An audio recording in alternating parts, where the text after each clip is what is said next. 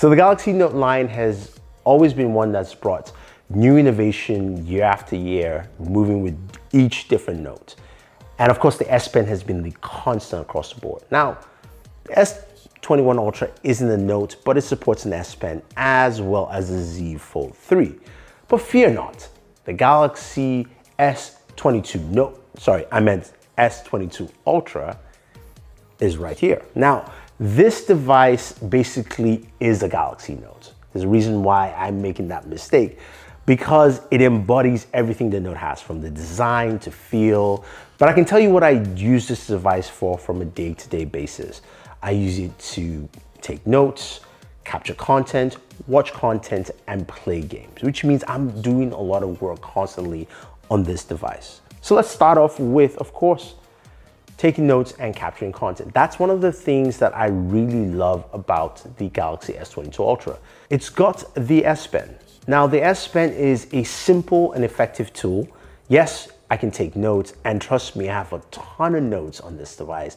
Whether it's just writing simple phone numbers, quick notes, or even taking notes down while I'm at a meeting or a WebEx call with a client, it does the job, and I can also type it out. It may sound like something that you can do on any device, but trust me, having the pen that's this precise to showcase my terrible handwriting does the job fantastically.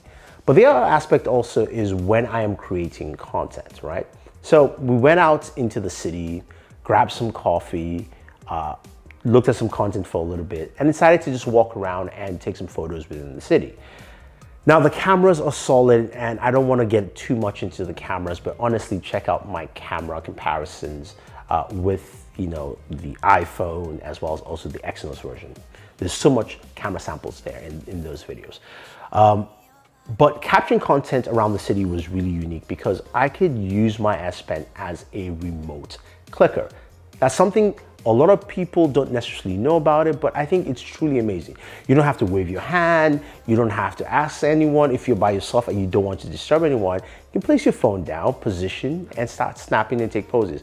Now, apologize, most of my images look kind of crooked, but that's just my fault. But you get the idea there that you can actually do that here. And of course, you've got tons of different camera modes. One of them, of course, is portrait video. Now, this time we're using color point, which came out spectacularly well here, but it's got a downside to it, right? I'm recording outside, Daniel's helping me record, and you can't really hear what I'm saying because there's so much wind and noise. Now imagine if the S Pen had a built-in microphone in there. That will actually be pretty cool because I could clip it or put it in my shirt and you get better audio. Now, that's not just my idea. This was my friend, Jonathan Casey. He brought this up, so big shout out to him. Go check out his channel, it's got some good stuff. But that is something that can add more flexibility to this device. And that's why I'm really excited about it, because there's more that can be done with the S Pen. And already it's hit a great peak that I truly like, right? So capturing content, I can do that quite well with this device. And it does a really good job. The cameras are solid enough for it. Daytime photos, nighttime photos, capturing videos, creating TikToks, all that kind of fun stuff with this on a regular basis. But now, of course, what about consuming content? Consuming content is something we all do, and I do that quite a lot myself. Now, you're wondering, okay, fine, does this make the S22 Ultra special? Yes and no. Well, you've got a larger display, but not just a larger, it is a bright, vibrant display, right? Allowing you to watch those TikTok videos to fullest capacity. You can watch them, tons of them, or watching Instagram Reels, even if you're doing more than just watching and multitasking. Yes, I said multitasking because that's a feature that Samsung spearheaded years ago. And I'm not talking about just going from one app to the other. I'm talking about having a multitask split screen, being able to have Twitter on top and maybe YouTube below, being able to do more with the device and having such a bright, sharp display if I'm doing this outdoors, doing this at home, or just looking at the images that I just took, make a lot of sense. Now, there's more to consuming content than just the display. There's also the speakers. And yeah, look, Samsung has done a really good job in the past with their speakers. Having Dolby Atmos is a great thing, but I will have to say though, especially when I did my speaker test, I felt a little bit let down by the quality of audio I was getting from the Galaxy S22 Ultra this year in comparison to what I've had in the past. And that also goes to with Bluetooth audio. But before I go ahead, and some of you might think, maybe Thunder E's just tripping. Let's take a quick listen here to audio of the device.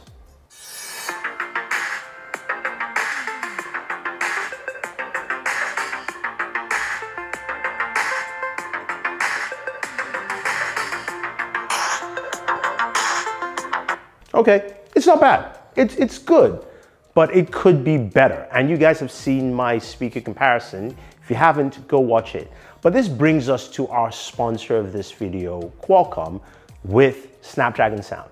The reason I like Snapdragon Sound, and I think it's very important, it's not just because they are sponsor of the video. Look, yes, that's really cool, but it's because I like good audio. Guys, I've got a headphone wall. I would rather have a wired audio experience, but we've moved away from that, and having quality audio through Bluetooth connectivity is really important, and that's what Snapdragon Sound brings to the table. It brings premium audio, brings lossless audio, which means I can have the same quality as those headphones over there, and also brings in stability in terms of stability of connections and all the different codecs that you expect, like aptX, aptX HD, and also stability when you're also gaming and listening to audio off your gaming headset. So whether you're using, these like Snapdragon Sound headphones or any compatible headphones, it would be great to see that technology in the Galaxy S22 Ultra. And honestly, Samsung, I'm asking you to do this because I think this will make the experience better. It will bolster what we're actually doing with Dolby Atmos, and will make the listening experience one that you can definitely sit down, enjoy, and of course, just drink some coffee with it. So I want to see Snapdragon Sound with this device. But look, besides that, right, the audio experience is good, but how does that relate to one of the best things that I do like to do on any device, which is gaming? All right, so gaming is something that's really important to me and a lot of people who have smartphones that, of course, at this caliber. Now, the gaming experience here is of two folds, and I mentioned two folds because there's an Exynos variant. And look, I've covered a lot of that in my Exynos versus Snapdragon. Definitely go check out that video. But the one thing I will say is that a lot of the games just need updates. So I will give it that space for updates to happen. But definitely go check out those videos. Now, what about my own gaming experience the last 2 months using the S22 Ultra Snapdragon variant? Well, it's been absolutely solid. I mean, across the board it's been solid. Every game has functioned well. I even just played Genshin Impact recently just to see if there's been a better improvement, because you know how that game can be just tasking on a lot of systems. And it's gone a little bit better. I start off in the first 15 minutes, it's running at 60 frames per second. Then after that, it kind of drops down to about 50, 51. So that's kind of the range I've been with gaming on this device. Then you're wondering, okay, if you game that much, if you are using it to create content, if you are consuming content, what's your battery life like, with this device? Well, I'll put this way. I am a power user, I'll put it that way. I use this device heavily on a day-to-day basis. And I took a look at my screen on time. Granted, I don't like the start of screen on time. And my average came down to roughly 6 hours. You can check, it was like 4 hours 52 here, 6, you get the idea. So 6 hours of battery life, 6 hours of screen on time with this device is quite interesting. I will say that my device lasts from 9 to around 5 p.m. if I have it at QHD, and then lasts about 9 p.m.